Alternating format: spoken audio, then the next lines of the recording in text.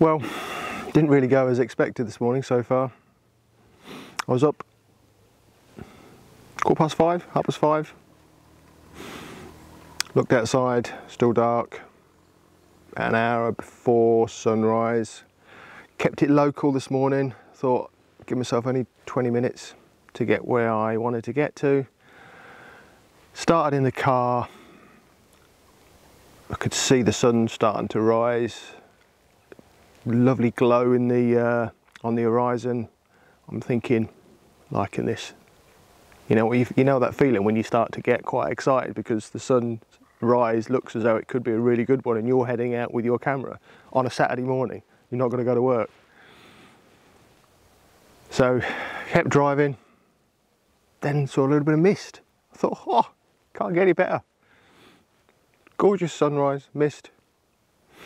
So I headed then to where I had planned to go to, which is not a magnificent location if I'm honest. As I say, I wanted to keep it local this morning, and I'd spotted this sort of low gnarly tree in a field when I had to pick my son up from some dad taxi event I had to do a few weeks ago, and I thought it looked quite nice and it'd be a nice sunrise location. But I got there, I just wasn't feeling it. I don't know, there was mess on the horizon and it just didn't look good. But then the sky was doing this. And I thought, oh no, what do I do? I need to take advantage of that sky. So I got back in the car, drove for a bit, literally just round the Lincolnshire countryside lanes, just trying to find a composition somewhere. Stopped, got the camera out, got back in, drove around, and by the time I'd finished all that, sun had rose and I'd gone back to the gnarly tree, took a quick snap of it, and then actually thought, well, bugger it, I'll just come to where I was going to come after the gnarly tree, which is where I am here. And I need this cup of tea because it's been a long morning, but never mind.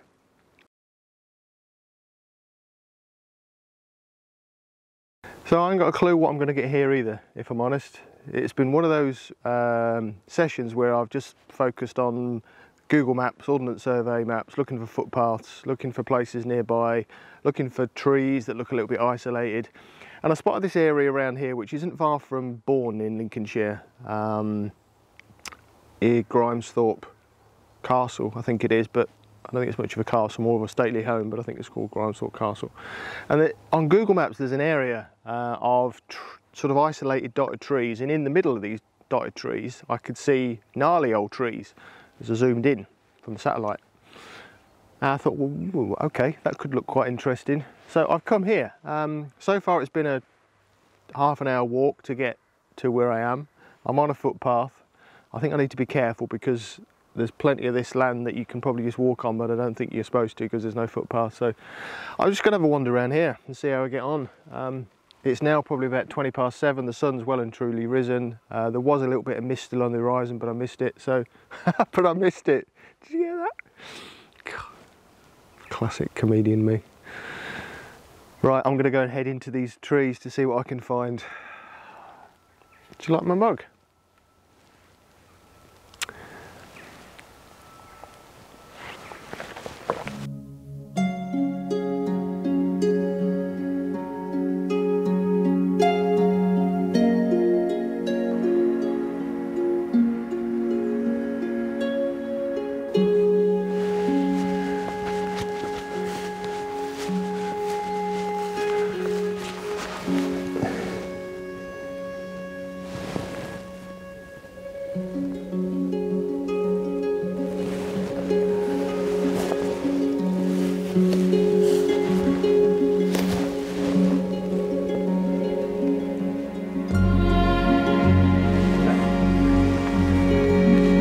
I'm actually quite liking this wood so far. There's a lot of really old twisted trees which I didn't know were around here. You know, when I scroll Instagram and Facebook and see these gorgeous misty images of the twisted old trees down at, I think it's Wisman's Forest down in Dartmoor and places up in Scotland, really envious of those sort of old twisted gnarly trees in the mist. But you know, they're not as nice I'll give you that, but there is some nice looking opportunities here, so might not be a wasted morning after all. I quite like this one here. I like the way this sort of branch sort of twists down and reaches his arm out towards the front here. And when I first got here, there was a patch of sunlight just right underneath where that branch was hitting on the grass. And then there's a little path goes in the distance, and there's some ferns in the distance which were lit a second ago. I quite like the shape of it. So I've taken a portrait shot of this tree. Now, the highlights in the back, I'll put my hand up, they're blown out. I couldn't really put a grad filter on because then I'd lose the definition in the tree. I wouldn't lose it, but I'd make the shadows a lot darker in the tree. So I'm going to see what I can do in post with that. But yeah, I quite like the shape of this tree and the way it was sitting in the frame. So I'm going to move on because I think there's one more up there that I've spotted, and there's quite a lot of deer around here as well. So I'll hopefully get some of those on camera for you too. Yeah.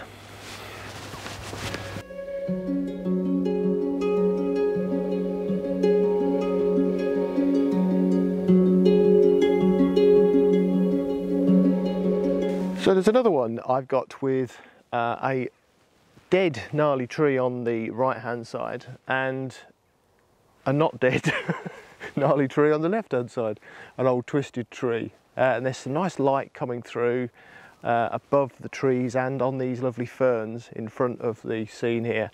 And it seems as though the old dead gnarly tree is reaching itself out to try and grab hold of maybe what was its son or daughter, and it was just trying to grab hold of it before it eventually died.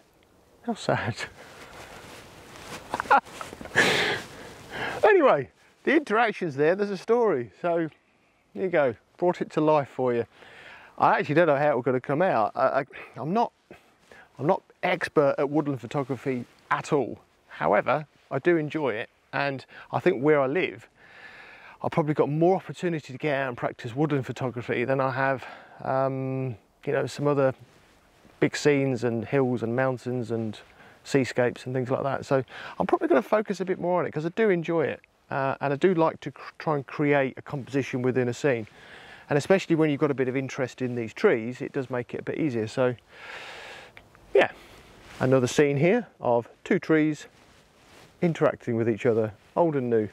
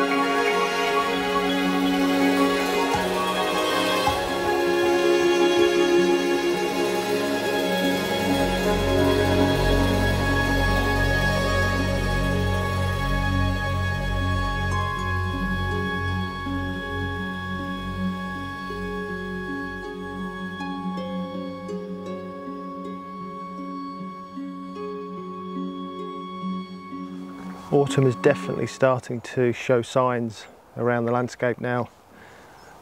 Horse chestnut trees are starting to turn and drop their conkers, and I don't think it'll be long before the rest of the trees start to turn also, and we get those gorgeous browns and oranges in the landscape. And this is a place I will come back to for that such time, because it surprised me actually. After the morning I had, well, the first thing this morning anyway, I I wasn't feeling as though this would turn into much, but although the sun is now too high, it's too harsh, so I've stopped taking pictures now, but there's a lot of potential in this place. It's a huge place, and there's a lot of little trees, and the gnarly trees add a bit of character. And yeah, I think this is a place to come back to in the autumn on a nice misty morning again. I'm kicking myself actually because there was some mist this morning, and I think if it had come here first rather than trying to take that other tree that I'd spotted, then I might have got some low-hanging mist in these trees, but never mind. Anyway, it's been an interesting walk through this area, which is about 20 minutes from where I live, so handy for me to nip out if I do spot the forecast for mist or fog in the morning. So look out for that one in the future. So anyway, thanks for watching, hope you've enjoyed it. I'll put a couple of images up at the end which are my favourites, and I shall see you on the next one. Oh, don't forget to leave us a comment. I really enjoy your comments. It just shows that, you know, you like what you've seen, and I like the interaction in the comments. So yeah, don't forget to leave us a comment if you can, that would be brilliant. And I shall see you on the next one. See you soon.